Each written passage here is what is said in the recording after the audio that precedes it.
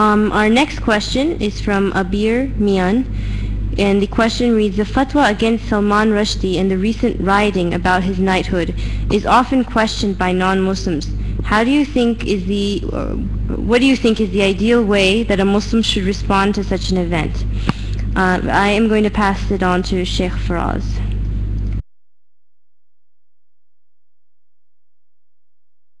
Assalamu alaikum wa rahmatullah. This is a very good question because it is a question that relates to the apparent fault line between Islam and the West. Matters that are sacred to us, that are not open to criticism, let alone attack or abuse to us as Muslims, and that are not so in the West, in Islam. And for Muslims, even those not practicing, the sacred is still sacred and therefore inviolable. In the West, and the West here is not necessarily a matter of location, the sacred, like anything else, is open for discussion, is open for criticism.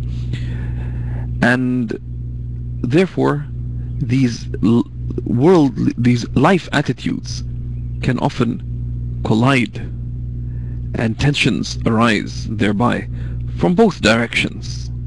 People are shocked sometimes at our practice of Islam openly in society. Just one second.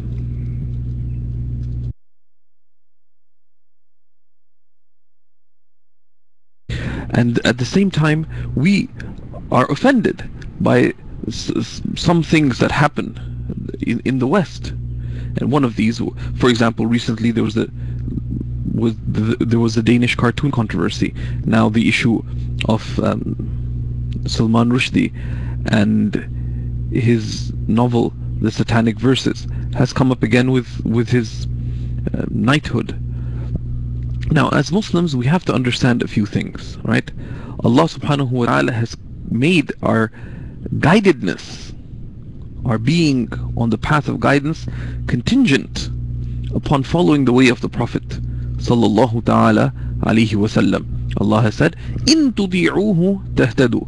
If you obey him, you shall be guided. Right? لقد كان لكم في رسول الله أسوة حسنة لمن كان يرجو الله واليوم الآخر. Verily you have in the Messenger of Allah the best of examples, the most beautiful of examples for whoever seeks Allah and the last day. Okay? And so therefore anything that we're going to do and any way that we're going to react has to return to the prophetic way. Imam Laqani, interestingly, towards the end of his work on Islamic beliefs, Jawharat al-Tawheed, has this beautiful line.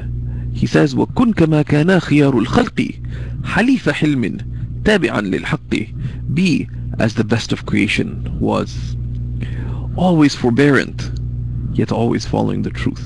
Right? Be as the best of creation was, always forbearant and always following the truth. What is forbearance? What is hilm?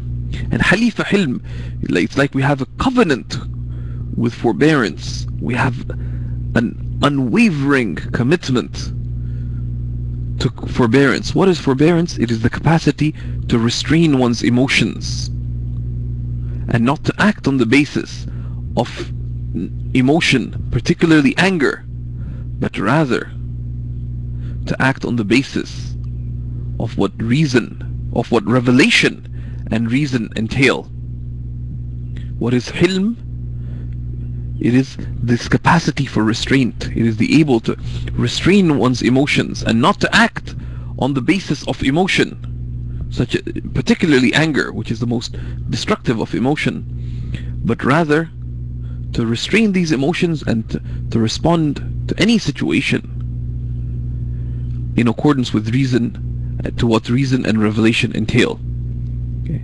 And this is from the excellence of one's submission, right? That we are not subservient to these matters, but our submission is to Allah subhanahu wa ta'ala. And then we have to understand that what is the purpose of the Sharia? The purpose of the Sharia is the promotion of good. Right? There's two central principles that all of the Sharia returns to. جلب المصالح ودرء المفاسد.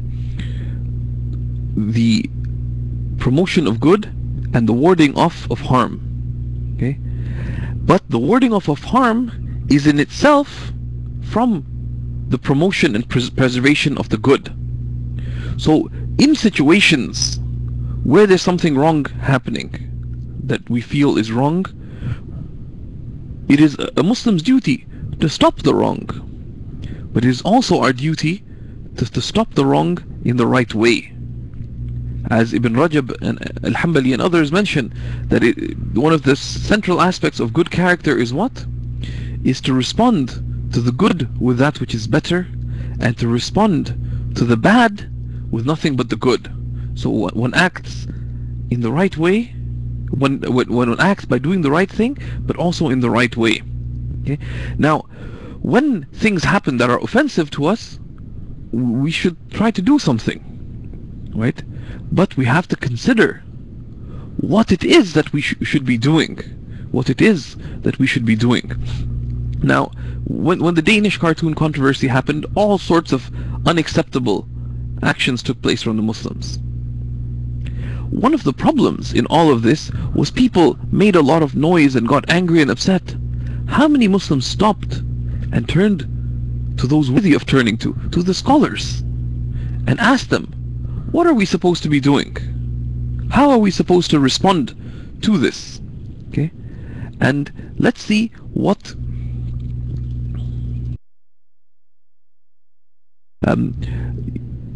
in order to see what we're supposed to do in these circumstances, right? And one beautiful example, and we've given you the link here, and after this event I would recommend each and every one of you to go and see Habib Ali al-Jifri, who mashallah agreed to offer courses through SunniPath, and he's one of these radiant lights of guidance in our time. Someone who, when you look at him, before he even says a word, you're reminded of the Prophet sallallahu ta'ala alayhi wasallam. And when you hear him speak, even if you don't understand Arabic, you're moved, because he reminds you of the Prophet sallallahu alaihi wasallam. When you listen to what he has to say, it reminds you of the Prophet sallallahu alaihi wasallam. What did he do? And with the consensus of with the agreement of so many scholars, he went in person, right? They conducted a series of programs, because he said that the problem with this issue of the Danish cartoons is a bigger problem of lack of understanding between Islam and the West. They had a series of press conferences. Sheikh Habib Ali and other scholars, including but not only Sheikh Muhammad Sa'id Ramadan al-Buti and the Egyptian Da'i Amr Khalid and others in different locations, had other scholars coming in explaining why the Muslims took offense to this, and opening the doors of dialogue on this matter, so that others could appreciate why Muslims find this offensive. Because to the Western mind, it's weird. Why do we take offense to this? Are we so insecure in our faith that we would take offense? Right? So we need to communicate to them why Muslims